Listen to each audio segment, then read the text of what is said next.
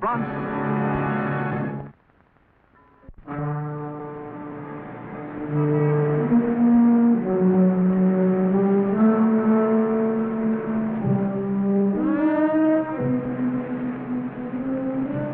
When your livelihood depends on the results you get with a camera, you have to be careful about your sources of information, especially if the source is Jimmy Costigan, a freelance reporter. Normally, I wouldn't trust Costigan with a used flashbulb, but the story he told me sounded big, if it was true. Where do we meet him? I'll show you. You got your camera? I always have my camera. Why did you call me in? Look, I have a date with a dame who's supposed to be dead, murdered. But who'd believe me? I'm a confirmed liar. I don't believe you. But you'll believe what your camera sees, right? Well, so will the DA's office. And if we come up with a picture of Helen Sprague, it'll be the biggest thing since Jumbo. Yeah, we might come up with the biggest hoax since Jumbo. Come on, get in.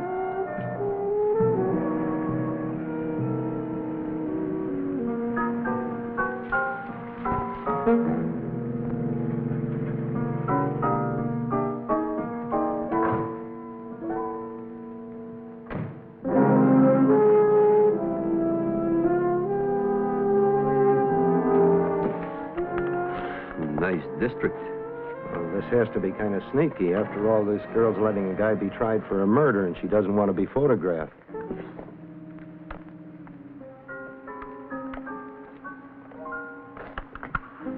There's some dame standing back there in the darkest spot in the alley. You can hardly see her in the shadows. Yeah, well, this can't.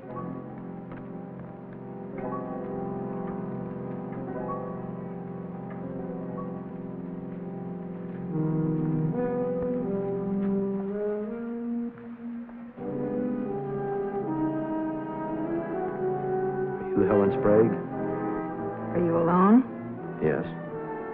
Then yes, I'm Helen Sprague. Oh, miss! I told you to come alone. I just got a glimpse of her in the light from the flash. Well, is she Helen Sprague? Well, she said she was. I can't be sure. Well, let's get this developed and find out. Come on. Howard Dorn, popular nightclub singer and recording star, was being indicted for the murder of Helen Sprague, even though the police could not find her body. The papers had given the story a big play. What I had in the developer was proof, maybe, that Helen Sprague was alive, and that Howard Dorn was innocent of any crime. Come on in. Close that door before you open the curtain, will you? Did you get anything? Well, it's starting to come through now. It's her. That's her, Helen Sprague. She isn't dead. It looks like it, but let's make sure.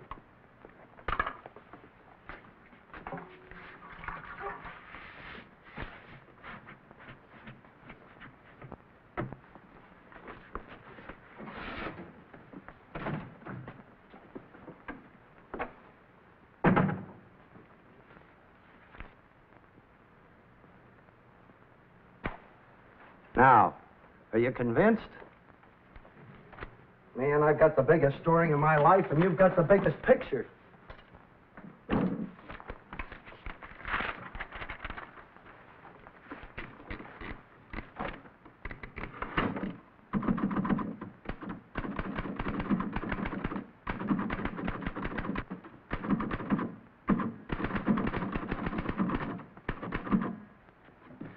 Absolute proof, beyond any shadow of a doubt, that Helen Sprague is alive. That's pretty strong, isn't it? You've got eyes, haven't you? Yes, my eyes say we found her. So do my ears. The dame told me she was Helen Sprague. You heard her. Now, that's what I can't understand. Why did she come forward if she wanted to run? She explained that to me on the phone. If she goes to the police, they throw her in jail for obstructing justice. But at the last minute, she couldn't stand by and see Dorn tried for her murder. Nothing could be plainer. There's one thing that could. What? If you arrange this whole thing, a hoax, just to get a big story. After all, you told me you were a liar. If we've made a mistake, your big story and my big camera will let a murderer loose.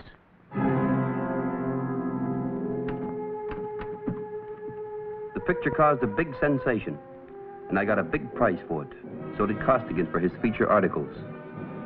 But the assistant DA, Paul Hatton, was plenty unhappy. You broke the DA's case wide open. How do you like it, Kovac? Dorn's free thanks to your picture. Well, I brought the negative along in case your lab wants to check it. You'll see that it wasn't touched up or faked. Our office had circumstantial evidence enough for an indictment on Dorn.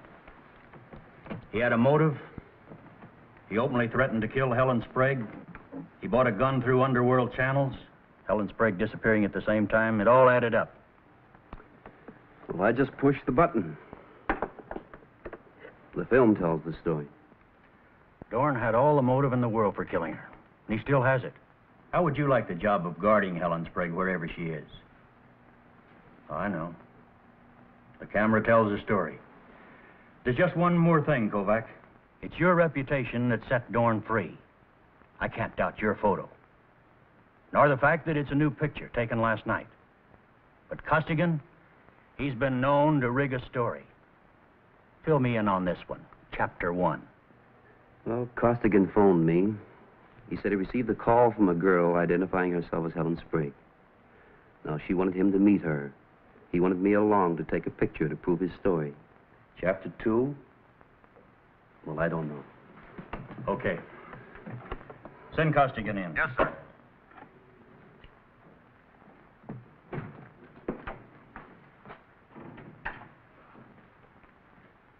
What's the matter, Hatton?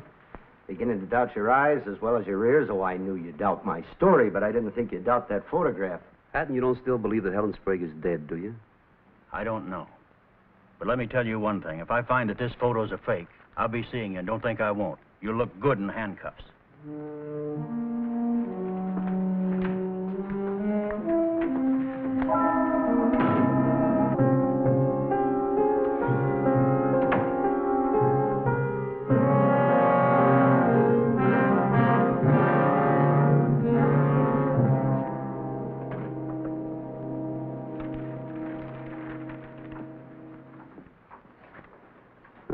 Monteith, what are you doing here? Hello, Mike. Hey, what's the idea of busting in here like this? I'm just sitting here getting madder and madder. Getting matter about what? What's wrong with you anyhow? You know, Pete, you don't look like your old happy self. I thought you were traveling that grunt and groan circuit. I want to see you about the picture you took of my girl. Your girl? Now, where is she? What do you mean, your girl? Pete, I think you've had too many hard times. That's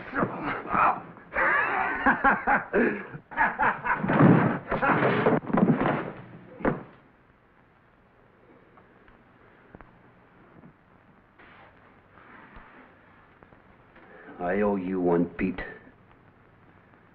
She ducked out on me 2 days ago. Where is she, Mike? Since when did you start running around with Helen Sprague?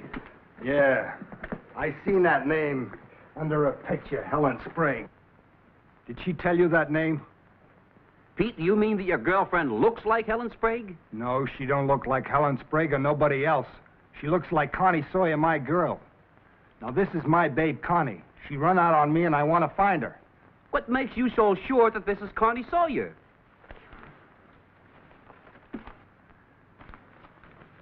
Her earrings. Take a look at them. How could I mistake them that set me back $50? Connie wouldn't part with those gems, and she wouldn't give them to no Helen Sprague. Pete, this is very important. Now take another good long look at that photo. Are you sure that's Connie Sawyer and not just the earrings? Her hair is nice and soft and black. She sure is pretty, isn't she? But I'm as sure as a guy can ever be about a dame. What, with the way they keep changing their makeup and their hair color? It's Connie, all right. But the girl's hair in this photo is a different color than Connie Sawyer's was the last time you saw her, right? So what? She even dyed it orange once. Now, you listen. My girl would die before she'd part with them $50 earrings. Hey, where are you going? Out. I want to check on something. You ain't going no place till you tell me where I find Connie. Okay, Pete. Will you do me a favor first?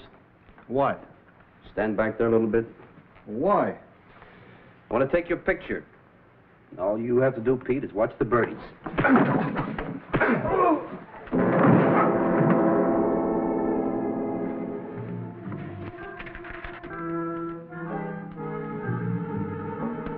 I owed you one.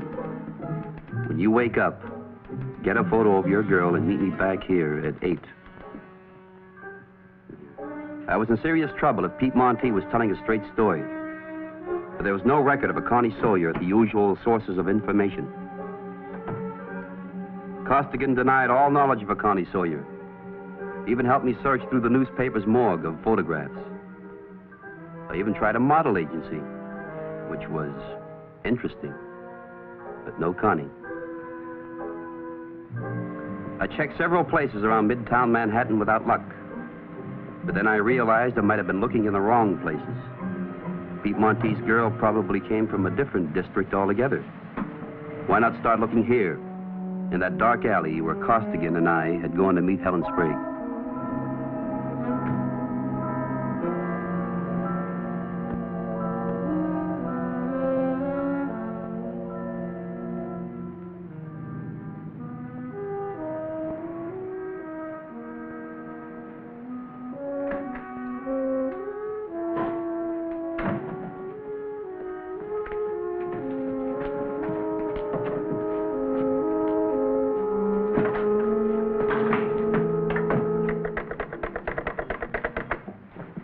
You a policeman?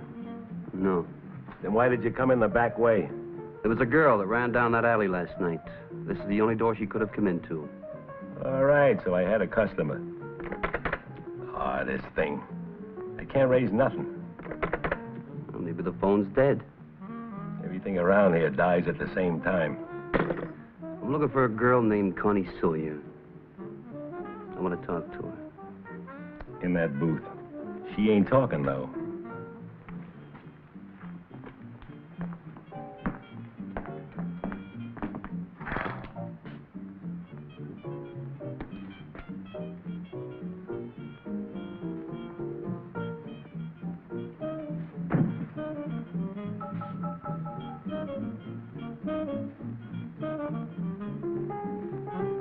See?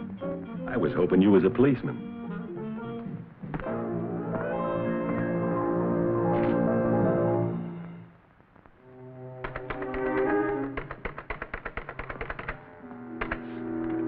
Phone's dead, too. You mind telling me what happened here? Connie came in with a guy. They took that booth. The guy must have left when my back was turned. What kind of guy? A customer, that's all. I never look at him. I just wait on him. A man, a guy. How do I know? Maybe if they buy a drink, I take a look. But not at the stiffs that just buy coffee. Well, I think you better get to a phone that works and call the police. Tell them a girl has been strangled here. What'll I tell him about you? Well, if you talk to a guy called Hatton, you tell him I took off for South America.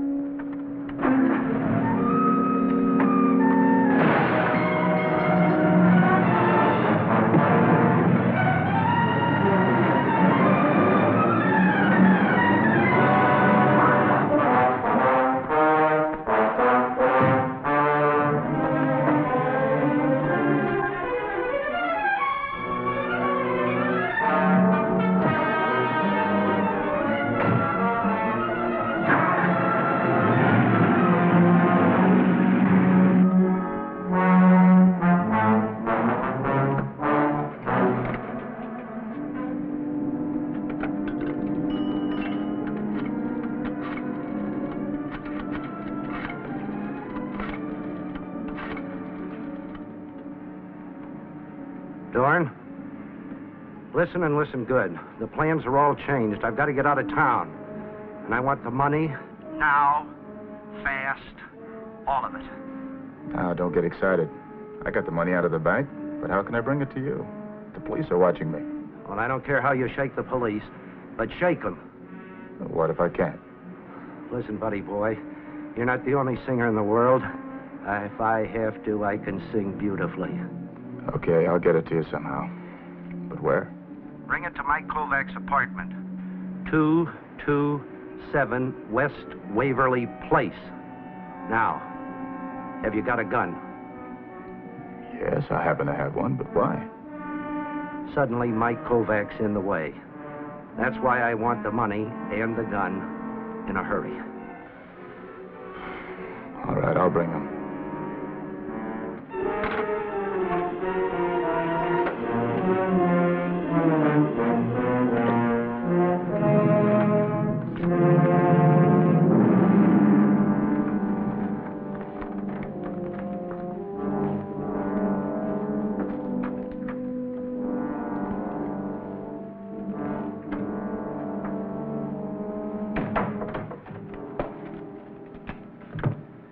Did you get it, Pete? Here. It's the only one over I got. That was when her hair was yellow.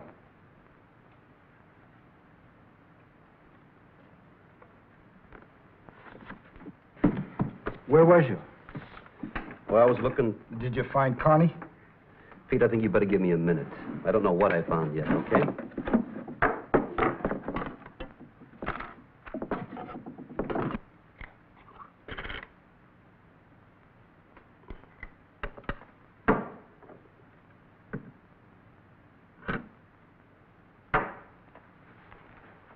Hey, what you doing?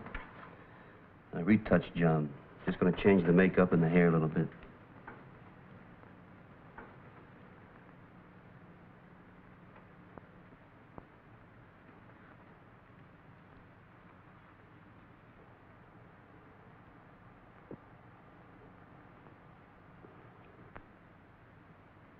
Gee, you're making her look better. You're giving my babe class, Mike. Now, that's real class. I always did like her when her hair was black. Blacker than a dark alley on Skid Road. Man, you're sure making my girl beautiful. It's her. I mean, it ain't her. I'm all mixed up. Maybe my girl is somebody else. Or maybe you hit me one too hard.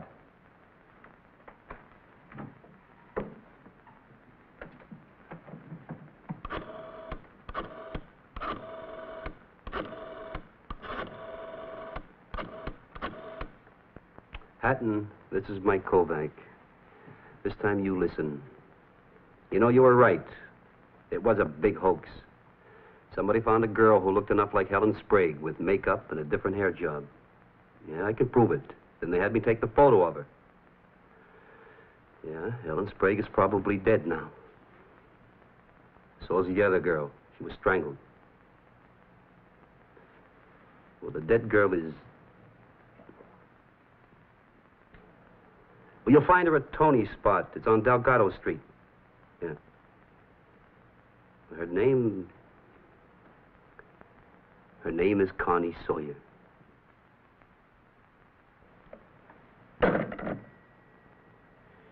Pete, I'm so sorry. I had to hit you too hard this time. Somebody killed my girl, Mike? Yeah, I'm real sorry, Pete. Mike, who did it? I don't know. And why? Pete, I wish I knew that, too. Bribery, money the wrong way, Pete, the dirty way. How could anybody hurt Connie for a couple of lousy bucks? Mike, they accused me of taking a dive the other day. But what's taking a dive compared to killing a girl for money? Yeah, I took that dive. But, Mike, I didn't hurt nobody.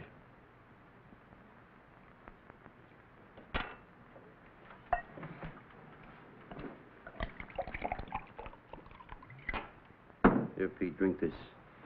Come on, drink it.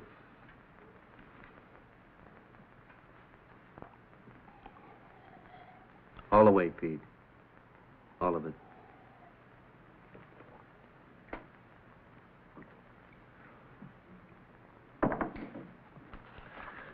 Guess I'd better go and think about all this.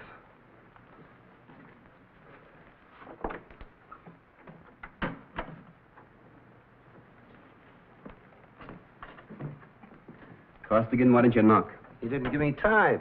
It was Pete Monte, wasn't it? Yeah, he's an old friend of mine. Did you find that girl we were looking for? Yeah? Take a good long look at that photo.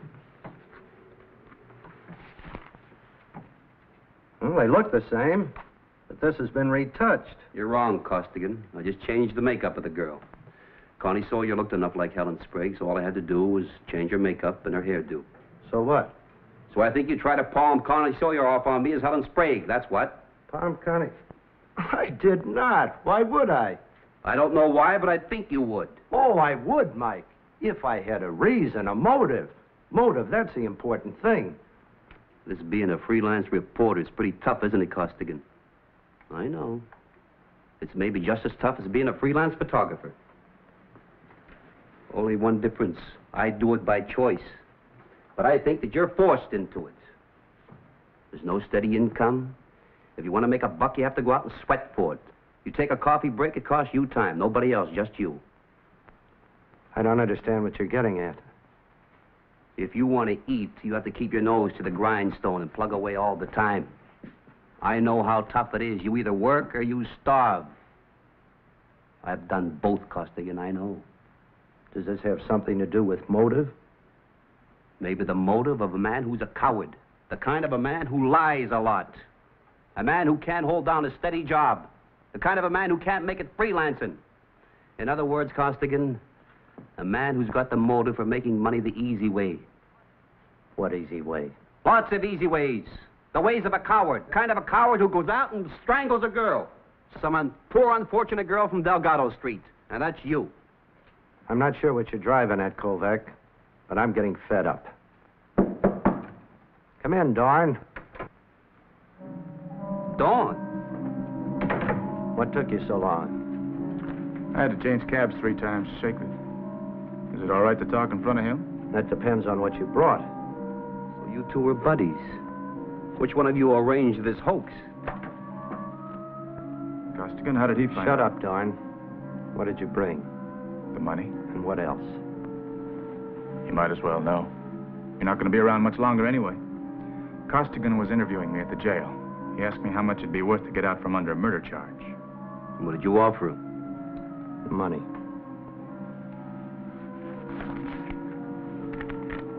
Kovac seems to know everything. Mr. Kovac is a smart man. Did you kill Helen Sprague? Tell him, Howard, you've got the gun. Yeah, I had to. She was bleeding me white with blackmail. Who killed Connie Sawyer? Over here. That's my job, Mike. I work for Dorn. And you were so right. I don't like it freelance. And you're just about man enough to pull that trigger, huh? Exactly man enough. Why don't you use your hands like you used them on that girl? This'll do.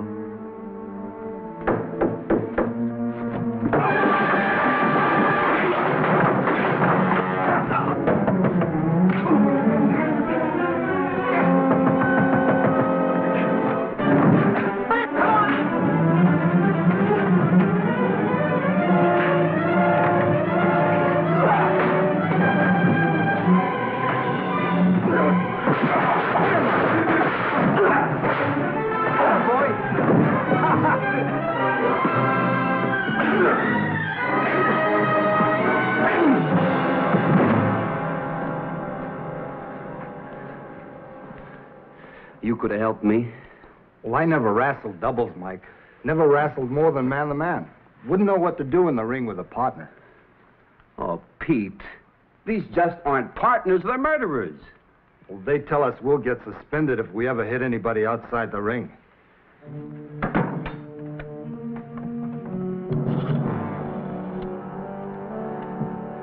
Operator, get me the police department, will you? Pete, if you didn't want to help me, why did you come back? Well, I came back to see if you'd let me have back that picture of my girl. The one you fixed up all pretty. You made her hair soft and black, the way it used to be when I first seen her. Police? Wait,